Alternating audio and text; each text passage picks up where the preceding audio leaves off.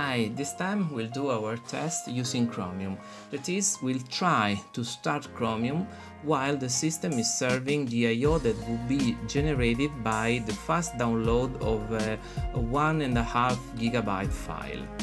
We emulate this I/O by writing a 1.5 GB file using the dd command.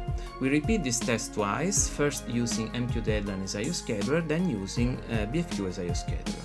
In particular, I'll use the development version of BFQ because it contains newer commits with respect to the version of BFQ that you can find in 4.19 kernels. Okay, I think this is all, so we can start by setting MQDeadline as I/O scheduler and by starting the background I/O. Then we'll wait a little bit to make the write-back actually start, and we will try to start Chromium. But as you can see, Chromium doesn't start at all. I have tuned the size of the file so that you can see the problem, but also so that we don't have to wait forever. So the writing of the file should end in a few seconds, and when the writing finally finishes, Chrome starts. Had the file been larger, Chrome would have taken longer to start.